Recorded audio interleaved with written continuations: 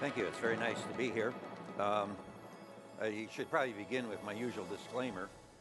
Anything I say should not be taken in any way to reflect the view of Woody Hayes or of any of his football players, particularly the bigger ones.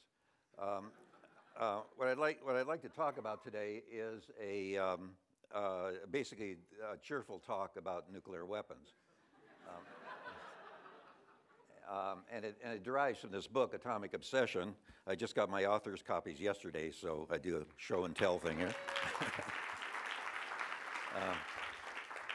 It'll be out in, the official publication date is in about 2 weeks, but it's already on Amazon at a very good discount. The book is designed basically to be a cure for insomnia. Now, as I'm sure many of you are aware, there's a huge number of books already published that have been very effective cures for insomnia. But this may be the first book ever written in which that's the author's basic intent. Because for 50 years now and more, we've been suffering under an obsession, I think, with nuclear weapons, which is unjustified and has kept many people from sleeping very well. For example, Robert Gates, the defense secretary, says that what keeps decision makers awake at night most in Washington these days is worrying about atomic terrorism. So if my book is a success, there'll be a lot better sleep going on in Washington, and that's probably a good thing. We can't guarantee it. I want to make 3 or 4 sort of basic points in this short talk. One is, and this is a really hard thing to do, and no one has really done this, nuclear weapons really aren't that massive. They're horrible. They're the most terrible weapon ever invented, but they're not the end of the world. This is a picture of Hiroshima, and it was obviously very devastating, though you notice there's a building there, which is very close to ground zero, which survived. This is Hiroshima today. My sister sent me this a few weeks ago and said, actually, who won the war after all? But what's happened is that continually the effect of nuclear weapons is substantially exaggerated. Let me give you just two examples. A year after Hiroshima, Robert Oppenheimer, who was one of the designers and producers of the atomic bomb, said that if an atomic bomb like that were set off in New York, it would wipe out the city. But basically, if that bomb had been set off in New York on the ground, it would wipe out about 1% of New York City. Now, that'd be a horrible, disgusting thing, et cetera, but it's not the end of New York City. And about 3 years ago, in a book, George Tenet, the former director of the CIA, said that one nuclear weapon dropped in the United States would destroy the American economy. It's that kind of fantastic exaggeration that seems absurd to me, and it's been going on for a long time. If a bomb were dropped, if Peoria had a nuclear explosion, that'd be a horrible thing. But the idea that everybody else in the world everybody else in the country would simply stop working is just ludicrous. If anything, 9/11 would suggest we'd pull together even more so. So I don't want to downplay the significance of Hiroshima or the nuclear weapon or what it could potentially do, but I do want to stress that you can't destroy the planet, for example, though it does happen frequently on television and in movies. In 1959, in fact, the population of the whole world was wiped out twice in 2 movies. The nuclear weapons have basically been of little historical importance since World War II. The main argument has been frequently that they prevented a war between the United States and the Soviet Union during the Cold War. And I think that's basically nonsense. Both the United States and the Soviet Union had fought World War II. The Soviet Union lost 20 million people. They've said repeatedly that they don't want to do that again.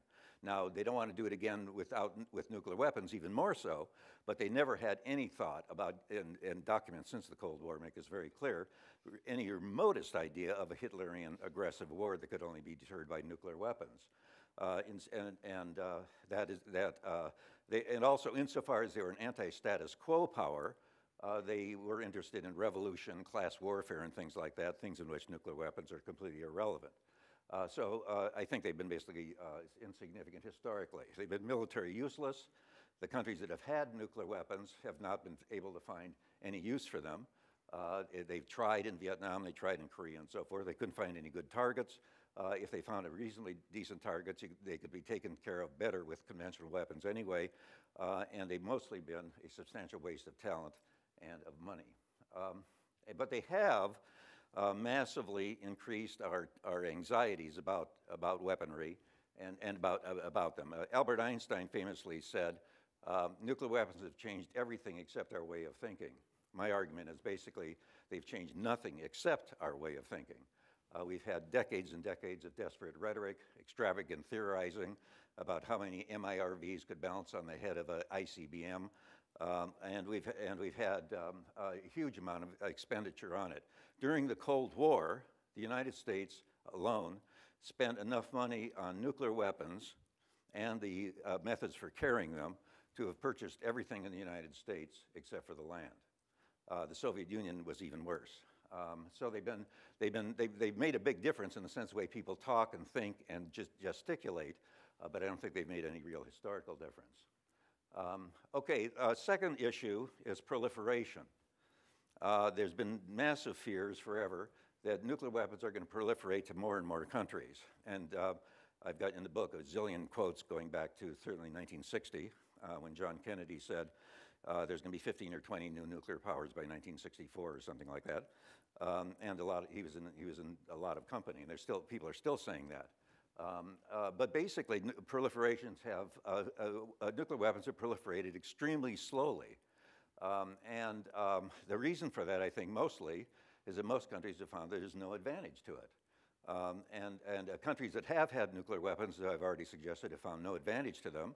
Countries that have given up nuclear weapons, and there have been a few, have found no disadvantage from it. So the slow proliferation is really quite reasonable. The idea that it's very easy to create a nuclear weapon is basically nonsense. Iran is supposed to have been able to get a nuclear weapon in the next 18 months for the last 20 years.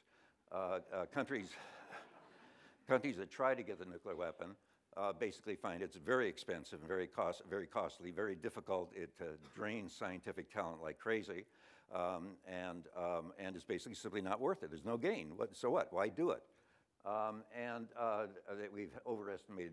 There's been a tendency to say that if you have the technical capacity to get a nuclear weapon, you would get it, but that was disproved very early on, even by Canada, which was the first country that could have gotten nuclear weapons, and basically said, why?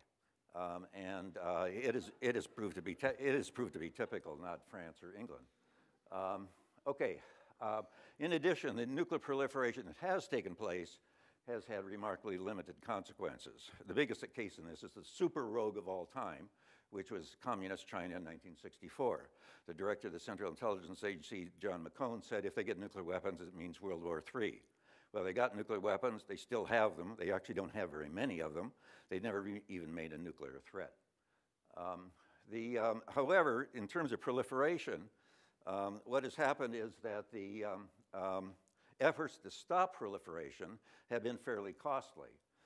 Efforts particularly with respect to Iraq in the 1990s, and now the war with sanctions in the 1990s, and now the war that's taken place in this century have cost more lives, Iraqi lives in that mostly, than were killed at Hiroshima and Nagasaki itself. So nuclear proliferation is not particularly desirable, but it's unlikely to accelerate or prove to be a major danger. If Iran wants to get nuclear weapons, what they'll find, I think, like everybody else, is that it's been a waste of money and effort and talent. And they're basically useless, except for maybe stoking your own ego. In fact, but I'm in favor of efforts to try to keep Iran from getting nuclear weapons. In part, of course, we'd be doing them a favor for that. Let me conclude with a discussion of the thing that really keeps Gates awake, and a lot of other decision makers in Washington, and sort of the issue of the hour about nuclear weapons in the hands of terrorists. There's various ways terrorists could get nuclear weapons, and the one that's considered to be the most common, most likely by most experts, is essentially getting fissile material, stealing it or bribing the officials and so forth, get fissile material, which would be uranium, highly enriched uranium or plutonium, and then assembling a group of scientists who would work in a machine shop someplace to put a bomb together and then transporting it. There's other ways they could try stealing weapons themselves, but the weapons tend to be, have a lot of safety locks on them. In the case of Pakistan, for example, nuclear weapons are in pieces, 2 or 3 pieces. So you have to steal each of the pieces, unlock them, put them together, and somehow have them go off. So it's very easy, actually, to make them basically useless unless you don't have to steal a bomb. You have to steal a whole bunch of talent. People who make the bomb don't know how to set it off. And people who maintain the bomb don't even know how to set it off in most cases. So stealing it is not a very good possibility. The technique that, this is not terribly readable. It's not really designed to be so, but you can, it's in the book. Covering several pages, 4 chapters actually. And in this case, what you're dealing with is what I tried to do to deal with the fear of the atomic terrorist is look at the difficulties a terrorist would go through in what most experts consider to be the most likely scenario. So the first few things, there are 20 of these, I think they all got on the screen, yeah. There are 20 of these steps, every single one you have to go through. What happens is that people who talk about atomic weapons, there's an article in the current issue of the Bulletin of Atomic Scientists, for example, by one of the chief alarmists, who claims he doesn't sleep very well because of worrying about this, as a matter of fact. But what they basically say is, well, they'd have to do this. Okay, that'd be difficult, but it's not impossible. True. Then somebody else will say they'll have to do this, and that's difficult but not impossible. The problem is there's a whole bunch of difficult but not impossible steps you have to do. And what I did was I basically wrote a narrative based on a whole bunch of sources about what you'd need to do to develop a nuclear weapon if you're an atomic terrorist. Then I sort of bulleted them this way. Initially, I had 25 of these steps. And I thought that's aesthetically too big. So I reduced it to 20, and it was quite painful to do that. So I tried to make each of these separate things, but some of them actually are 2 or 3 in together. For example, number 3 or 4. One of these is basically you have to make sure there's not that you basically have to if you go into an area to get fissile material, one of the things that can happen is it can be a scam, or it could be the person giving to you doesn't know what they're doing. They could be incompetent, or it could be basically a criminal operation which they're trying to get you. Anyway, the point is there's a whole bunch of steps in this, and I can't go through all 20, obviously.